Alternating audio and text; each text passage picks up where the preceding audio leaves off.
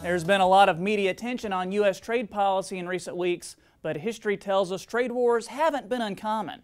Canada, Mexico, China, and the EU have been recent targets of U.S. tariffs.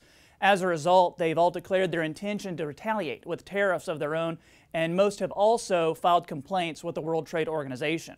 We spoke with the University of Nebraska Agriculture economist Wes Peterson about the ongoing U.S. trade war. Originally, tariffs were used to raise government revenue. We didn't have an income tax, so we financed our government with tariffs. And so tariffs have been around forever. Countries have always taxed foreign stuff and so on. But it has led to these big problems where you have a trade war. And I think the big point is that nobody wins a trade war. You always lose.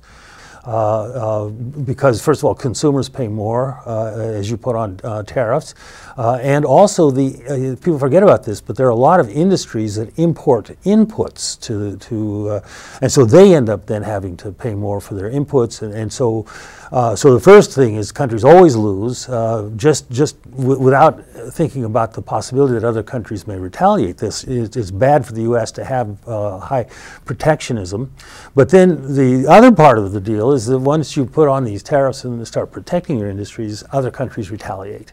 That's exactly what's going on now with China, for example. A major market for U.S. soybeans has started to, or is threatening to put on tariffs on soybeans.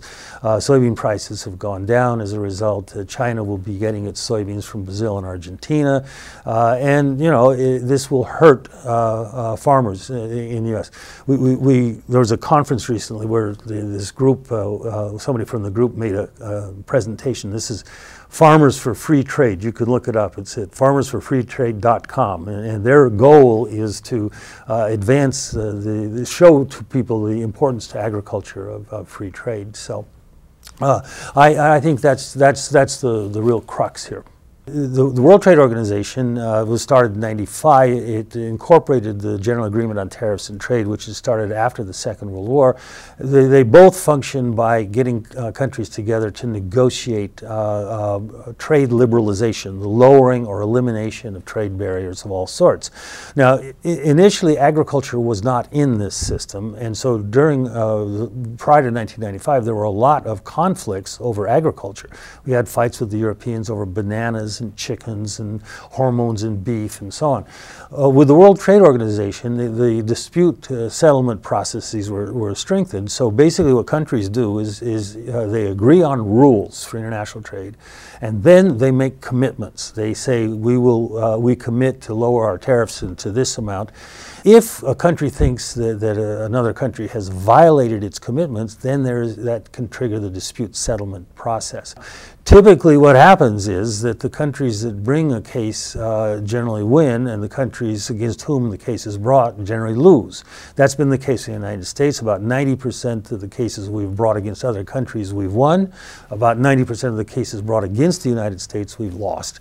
And that's the same for most other countries as well. The question about what's going to happen at the WTO, I think it's probably pretty clear. All the countries where we've put tariffs, they have all responded by saying they're going to raise tariffs on the U.S. as well in retaliation. That's typical of a trade war.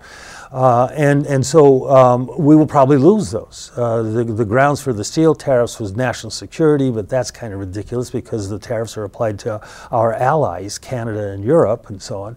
The tariffs on China is because of currency manipulations and intellectual property questions, and some of those are legitimate concerns, but we will probably lose on that because we applied the tariffs, whereas if we'd gotten together with our Europeans and Canada and so on and filed a complaint at the WTO, that would do two things. We'd win, and secondly, it would strengthen this global system that we've been working on for the past 75, 80 years to have a rules-based international trade regime that will be beneficial to everyone.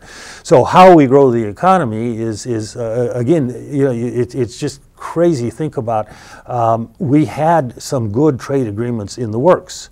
The Trans-Pacific Partnership would have brought Japan and opened that market to our beef exports. And so that was thrown out.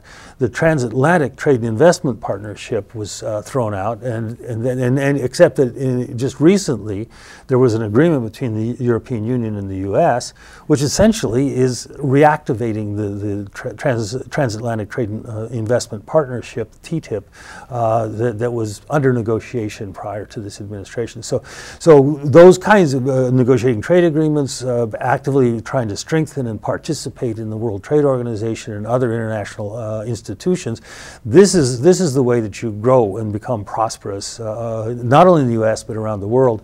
And the more prosperous countries are, the more likely it is that we'll be busy doing business with each other rather than going to war. And I think that there's a long history that if you've got open markets and free trade and so on, it's worked beautifully in Europe. So basically, I think, the more economic relations you have, the more likely it is to have world peace, and that's a good thing too.